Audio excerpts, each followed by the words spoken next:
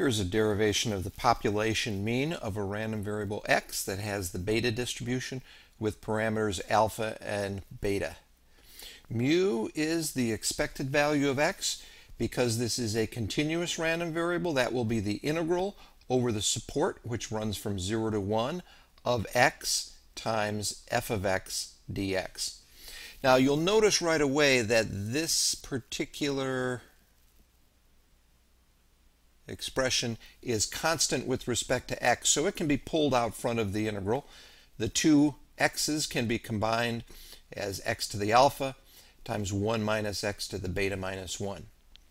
Now going from this step to this step, you'll notice all that has happened here is the constant stays the same, and we've replaced x to the alpha power with x to the alpha plus 1 minus 1 power.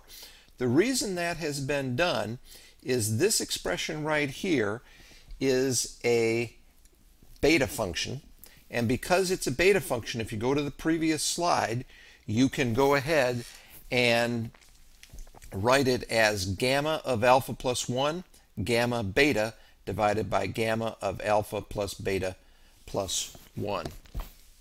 Now at this point we can eliminate this gamma of beta and this gamma of beta. They cancel. In addition, one of the properties of the gamma function is gamma of alpha plus 1 can be written as alpha gamma of alpha, and likewise gamma of alpha plus beta plus 1 can be written as alpha plus beta gamma of alpha plus beta. When you do that, there is more to cancel. This gamma of alpha cancels with this one. Gamma of alpha plus beta cancels with gamma of alpha plus beta, and you're just left with a very nice tractable mean that is alpha divided by alpha plus beta.